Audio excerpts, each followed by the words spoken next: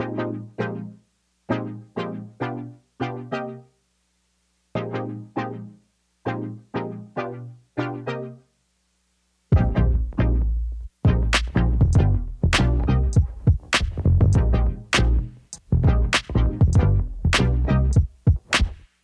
going on, everyone? Welcome back. My name is Steve and this is Maple and Honey.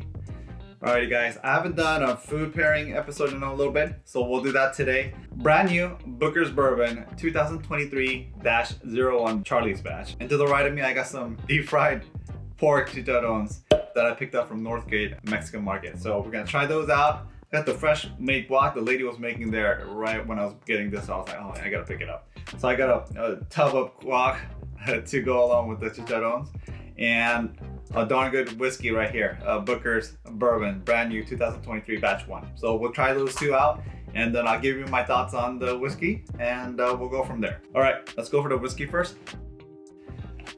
Open it up.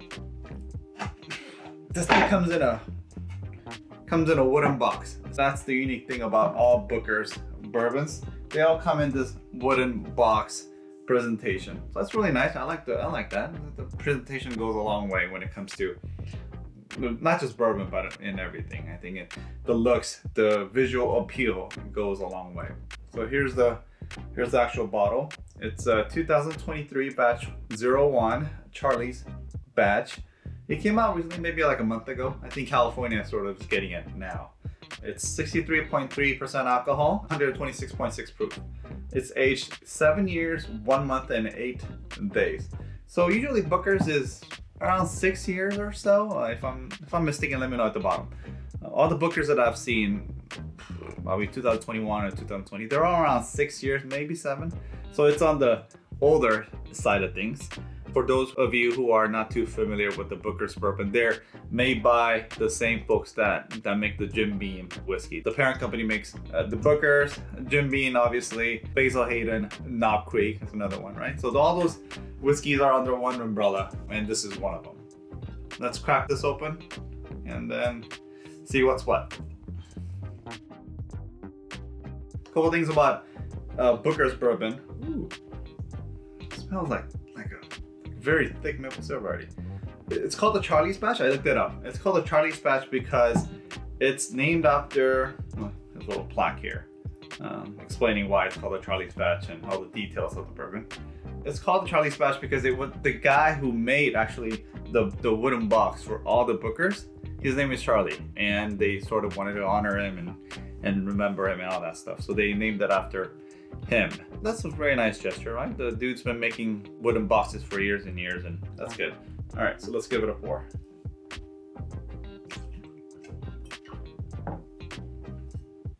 I could already tell it's very viscous, very viscous. Here's the thing about Booker's. It's a good bourbon, a solid bourbon. I think it's better than average bourbon in general. They usually come out with 4 batches every year, like some of the other Heaven Hill products, right? And the last 2 batches of 2022, I think was Pinky's batch and Kentucky Tea batch, they were excellent. I tried a pour of those 2. I thought they were really solid, very deep flavors, long-lasting, excellent finish. I thought they were excellent. The Booker's was considered a decent bourbon, but not that desirable. But for the most part, the consensus is you love Booker's Bourbon because of its bold and just punch you in the face kind of experience that you have, or you just don't like it because it's just too much of that stuff and it's not sort of in line with, you know, the Buffalo Trace bourbons that are nice and easy and smooth to drink. This is not like that. It's gonna take your palate for a ride, and it's one of those kind of bourbons. All right, so let's go for the nose. I could already smell like the really thick maple syrup coming through. Not much ethanol burn. It's 126.6. So it's up there. It's up there. It's up there. It's pretty strong. A little bit fruit notes, like apple, fresh apples. I'm expecting some nuttiness coming through on the nose as well, and also palate, but I'm not detecting anything on the nose. Just a lot of maple syrup and honey, thick honey. I don't know if you can see it, but the viscosity is real thick. It's just clinging onto the sides of the glass. Let's go for a swig. Cheers, everybody.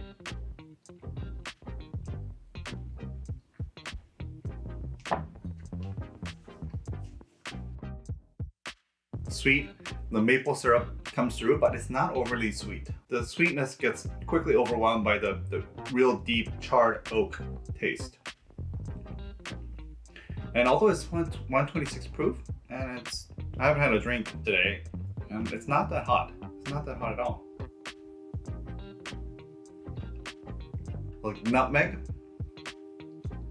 like cinnamon, nutmeg, spices in the mid palate and towards the end. The finish in the mouthfeel is excellent. It's excellent. It's just clinging to everything in my mouth. Let's go for another swig.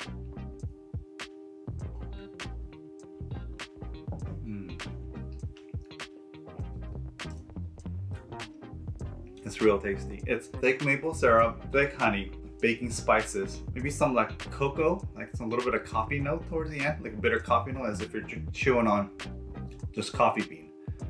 Not just not like a coffee drink from Starbucks, but like roasted coffee bean. If you ever had a taste, if you just sort of chew on it in your mouth, that sort of semi-bitter coffee taste. Let me pour it over ice and see how it tastes, and then I'm gonna have it with some chicharron over here. So I thought I'd have it with something fried, something deep fried. I know I mentioned it before, but whatever the food is, right, really deep fried and a little bit oily, it goes super well with any kind of whiskey. I don't know if it's whiskey sort of canceling out the fattiness, but man, whenever I have something fried, absolutely delicious. Here's the chicharron. Hopefully I don't break my tooth.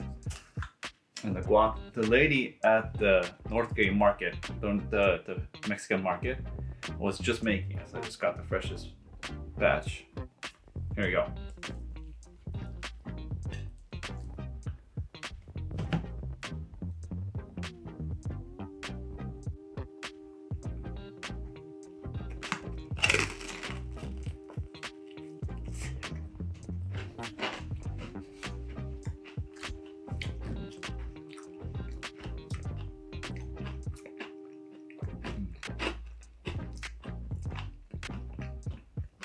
Super crunchy. I'm just gonna double dip.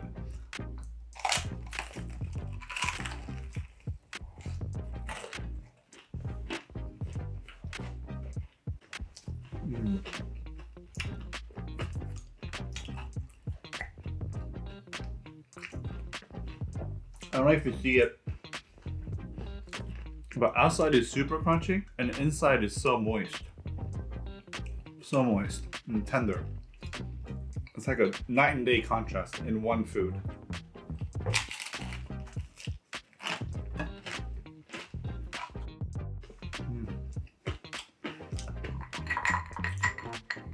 Cheers.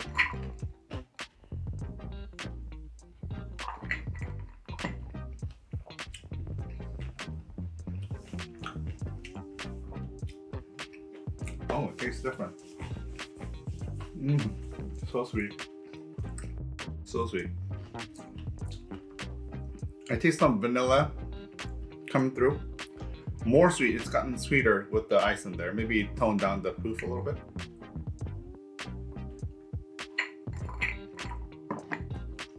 Yeah, I taste the apples now, like a baked apple, like an apple pie, with like cinnamon and all spices and nutmeg sprinkled on top. Yeah, apple pie. I'm just gonna eat one. I'll leave these two.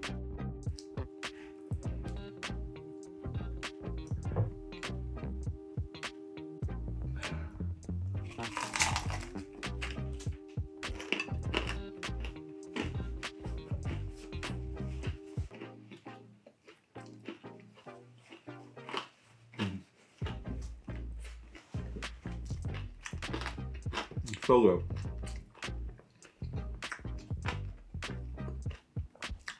The key for the chicharron is an ample amount of guac. Time to wash it down with Charlie's batch.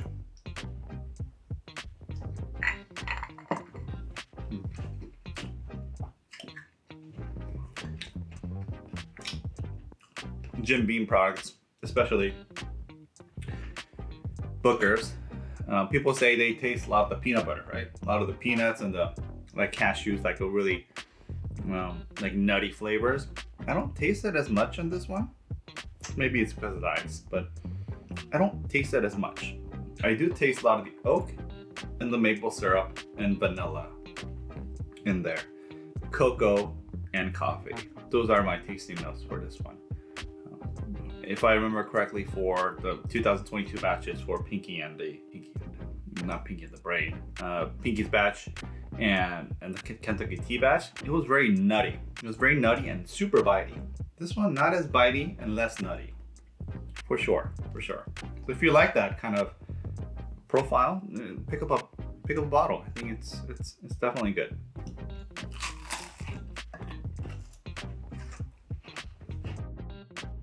And I see a lot of people posting TikTok videos or YouTube shorts eating chicharrones in their car after they bought it from whatever, market. But I think it's better with whiskey. It's definitely a good pair together. Oily, crunchy food, fried food with whiskey, can't go wrong. Can't go wrong. I guarantee you. Not many things I could guarantee in life, but that as 100% as I could get.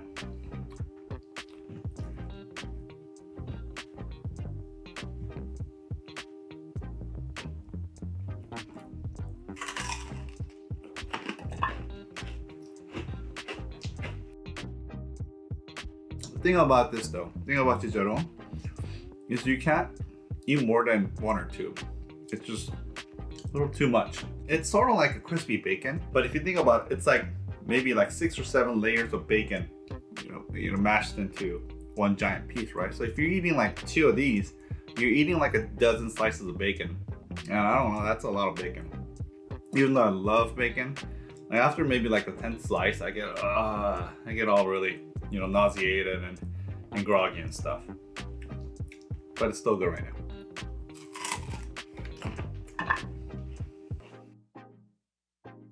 All right, last bite.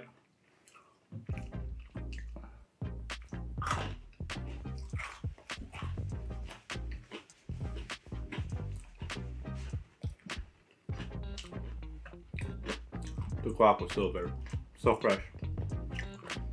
Last sip of Charlie's batch.